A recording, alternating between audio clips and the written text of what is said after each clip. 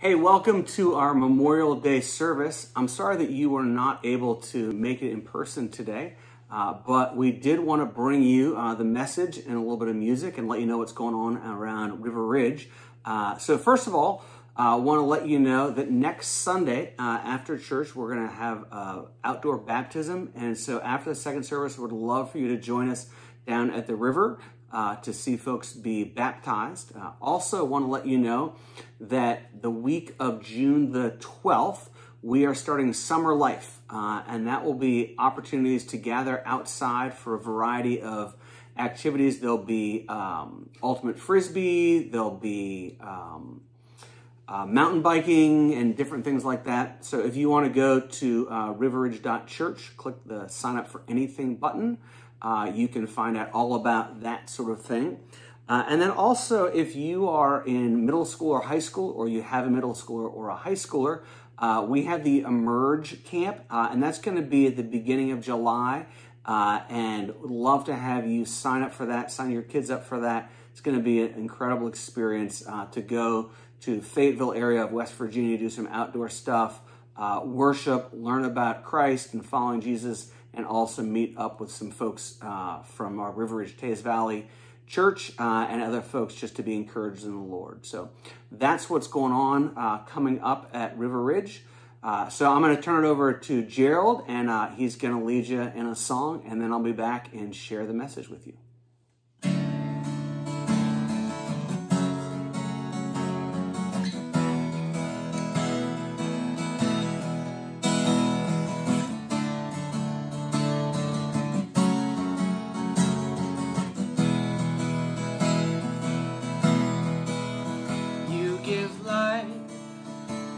Love, you bring light to the darkness, you give hope, you restore every heart that is broken.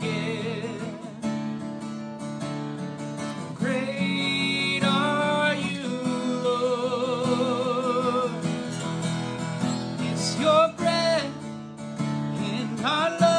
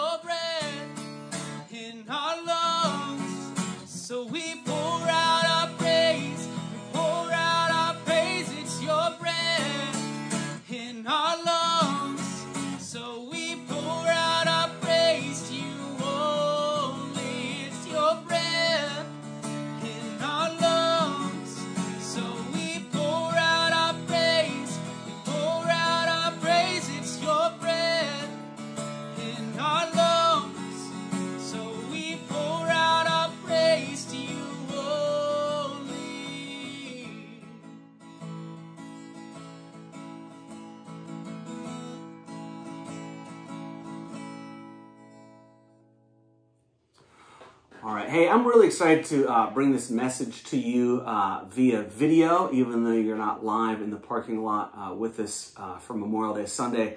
And super excited about what I have to share and what God has put on my heart for this morning. I want to start with a story, and we're in the middle of this series called Wiser, and we're looking at how do we glean wisdom and apply God's wisdom to different areas of our lives. But I want to take you back to when I was in 4th grade. I went to Shawnee Elementary School in Indian Hill, Cincinnati, Ohio.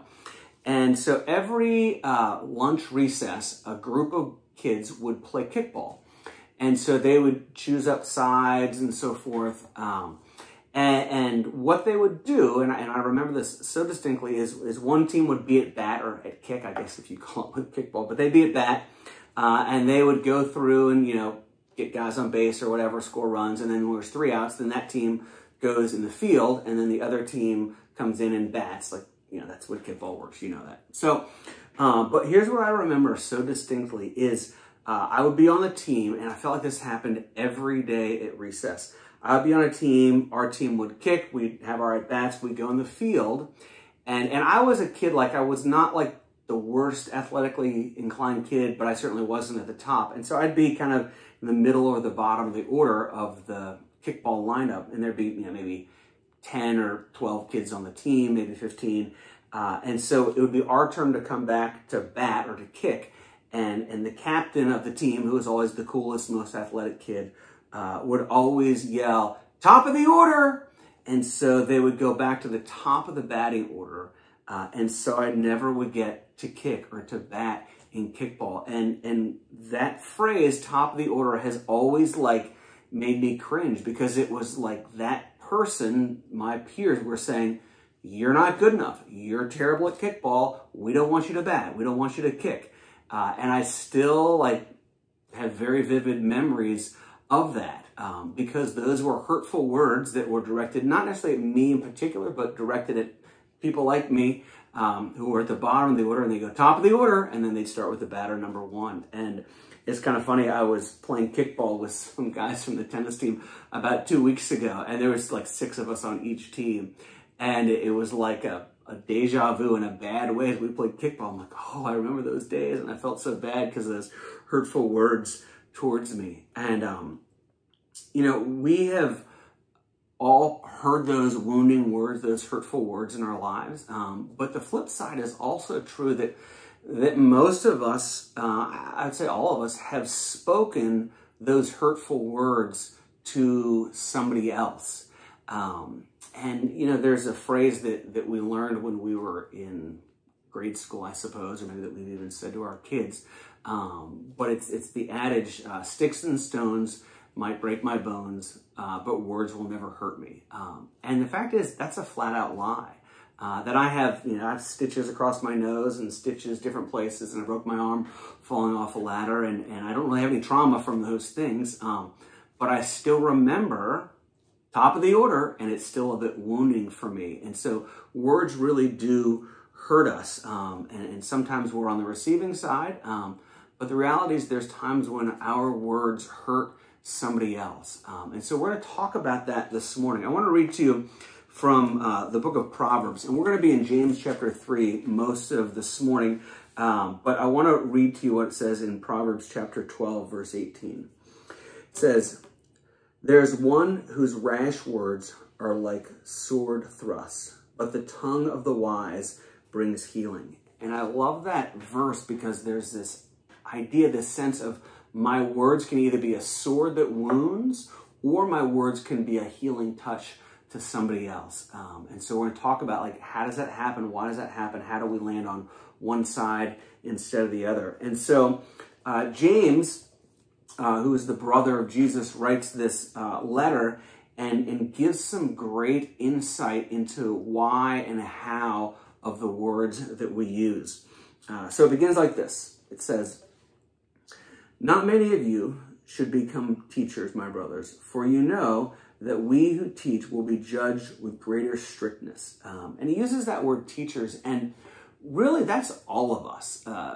Maybe not all of us, but most of us are teachers. If you are actually a teacher, if you are a parent, if you are the boss of somebody and have an employee, if you are an older sibling of somebody, we all have these situations where we are teachers, and it says they'll be judged more strictly, and what's going to follow is a discussion about words, because the fact is, when we are in a position of authority or leadership or teaching over somebody, our words wound more, more deeply. They wound deeper. By the same token, the words that we speak are more life-giving when they're words of encouragement or words of affirmation. So he continues and he says, "For we all stumble in many ways. And if anyone does not stumble in what he says, he is a perfect man, able to bridle his whole body." And this is the idea that all of us stumble, all of us struggle with our words. There's nobody who has perfect words all the time. And so that's the question. The answer is like, how do we deal with it? How do we respond? So James continues on, he says this. He says, "If we put bits in the mouths of horses so they obey us, we guide their whole bodies as well. Look at the ships also. Though they are so large, are driven by strong winds. They are guided by a very small rudder, whatever the will of the pilot directs. So also the tongue is a small member, yet it boasts of great things. How great a forest is set ablaze by such a small fire." And I mentioned this a couple weeks ago if you listened to the first message about marriage. And when the author in the Bible, when a Bible author uses or says the same thing 3 times, it's kind of like them putting it in bold font, 120-point font, underline, saying, pay attention to this. And that's what happens here. He uses 3 illustrations to say the same thing. He says, a bit in the mouth of a horse. So a little bitty bit, about 4 inches, controls this 1,000-pound beast. And then we have the rudder of a ship. And the rudder of a ship is typically about 1/1000th, trying to say that, of the size of a ship. And that steers it through the wind. And then a small spark, just a match, just a tiny spark, can set an entire forest on fire. The point that James is making is that though our tongue is small, and though our words might be just short words or a phrase or a sentence, they have this incredible power, this huge effect on other people, even though they're small words or our tongue is so small. Then it continues on. And this is verse 6. And it kind of adds to this idea of having a huge impact with our tongue. It says this. It says, "And the tongue is a fire, a world of unrighteousness. The tongue is set among our members, straining the whole body, setting on fire the entire course of life, and set on fire by hell." And that verse adds to it. It adds to the dangerousness of our words, that we speak these words and they can have incredibly negative, horrific effects on other people, disastrous effects on how they are received. And it continues on. He says this in verse 7. It says, "For every kind of beast and bird, of reptile and sea creature can be tamed and has been tamed by mankind. But no human being can tame the tongue. It is a restless evil full of deadly poison." And that sounds pretty fatalistic, that no one can tame the tongue. It can't be tamed. We can tame beasts, we can tame lions, we can tame dolphins that live in the sea to make them do what we want, but nobody can tame the tongue. No person can tame the tongue. And it kind of sounds sort of fatalistic, but there's also an answer that James is going to give. So it says this, verse 9. It says, "With it we bless our Lord and Father, and with it we curse people who are made in the likeness of God. But the same mouth, from the same mouth come blessing and cursing, my brothers. These things ought not to be. Does a spring pour forth the same opening from fresh and salt water?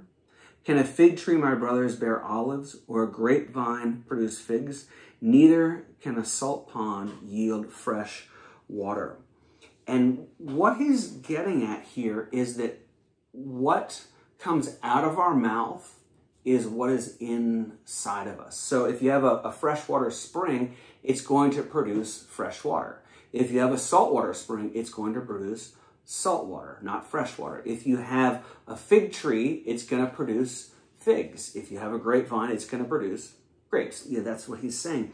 And so the idea here is we speak the words that we speak because of what is inside of us. It just comes out. And so Jesus said this. He said, "For out of the abundance of the heart, the mouth speaks." Out of the abundance of the heart, the mouth speaks. And so we go back to what James said, and he says, no one is able to tame the tongue. So what are we to do? And the answer comes with this understanding that we, in and of ourselves, we can't tame the tongue, but God can. There's a great line that Jesus says in a different place, a different context, but he said, with man it is impossible, with God all things are possible. And so when we talk about taming the tongue, we talk about using our words in a wise way, it means that we need to look to God to change us from the inside out. And so what I want to do is I want to close with a bit of application and give you an alliteration, 3 things that will help you and to help us with in terms of God changing us from the inside out. And I'll give you up front, it's pause, ponder, and pray. Okay, so the first is pause. James 1:19 says this. He writes, "Be quick to hear, slow to speak, and slow to become angry." And so before we speak, just pause. Just wait a minute. Just stop. Because so often the things that come out of our mouths that are most harmful are things that we don't think about. They spew out of our mouth, and we wish we could just take them back in because we know they're harmful, but they come from the heart. They come from what's within us. We want to shove them back in our mouths because we see somebody who is hurt or crying or disturbed because of what we said, but it's too late once they're out. And so the first is we just pause, be slow to speak. Here's the second. It's ponder. Ponder. And I want to read to you from Proverbs 25, verse 11. Proverbs 25:11 says this. It says, "A word fitly spoken is like apples of gold in a setting of silver." And so when we think about this idea of ponder or pause for a moment and think, it's this idea that we always have this opportunity to say words that are harmful or words that are helpful. And this verse says, a word fitly spoken or a word aptly spoken. And to be honest, I don't use the word fitly in my vocabulary, and I don't use the word aptly in my vocabulary. So I kept reading a couple different translations, and the one that resonated with me the most was a word that is timely spoken is like apples of gold in a setting of silver. In other words, it's this idea that when our words of encouragement, when our words of affirmation are timed up well, it is life-giving to somebody. It's like an apple of gold in a setting of silver. And so I encourage you in that you pause and then you ponder, you say, what could I say that what comes out of your mouth would be words of affirmation, would be words of encouragement to whomever you're speaking to. And then the last P is pray. So we pause, we ponder, and we pray. And there's a great verse that sums this up so well, I think. This is Psalm 19, verse 14. It says this. It says, "Let the words of my mouth and the meditation of my heart be acceptable in your sight." And I love that because it's the meditation of my heart, it's the words of my mouth, and if it is acceptable to God, then it's going to be acceptable encouragement to somebody else. And so that's what we want to do with our words. So we pause, we ponder, and then we pray.